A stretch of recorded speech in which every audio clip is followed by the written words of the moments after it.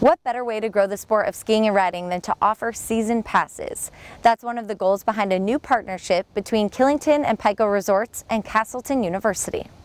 With winter right around the corner, hitting the slopes is top on mind of many who call the Killington Valley home, especially students who attend schools in the region to be near the Beast of the East and its sister resort.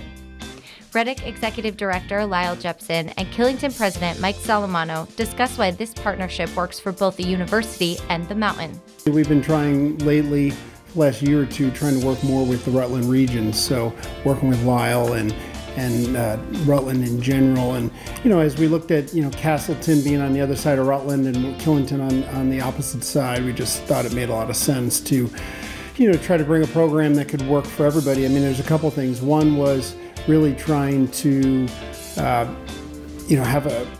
get more people into the sport. We're trying to get more kids that are coming here to learn to ski and to ride and get out and enjoy the outdoors. That's a pretty big thing for us. And then of course employment, especially seasonal employment. We have so many needs.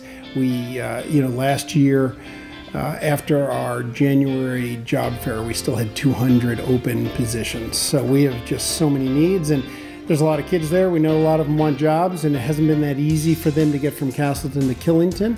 Although we have a lot of them that already bought a college pass in the past, so we have a pretty good connection there, but we really wanted to work on something that just made it easier for all the kids there to have a way to get up there.